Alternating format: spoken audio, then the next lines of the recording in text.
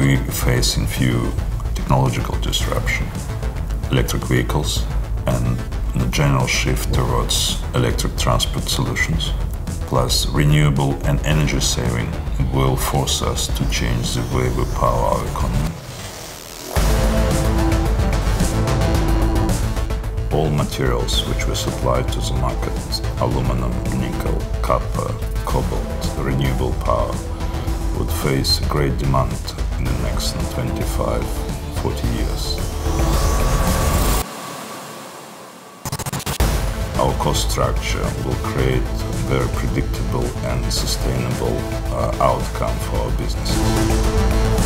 The way we develop in Plus, we actually look into this future.